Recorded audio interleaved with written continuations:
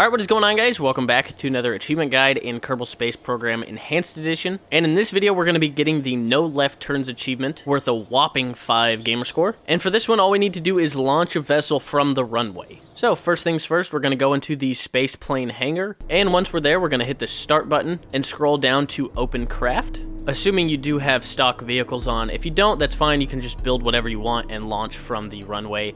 But I'm going to select the jumping flea just because it is downright the simplest and probably the cheapest craft that you can fly. Now, once we have our vehicle selected, we're going to hit the start menu once again and just select launch. Then we'll be taken to the runway, and from here, all you need to do is press the A button. And you have successfully launched a craft from the runway. Alright, well that is all for me. I hope you guys enjoyed the video. If you did, go ahead and leave a like, comment, or subscribe down below, and I will see you dudes in the next video.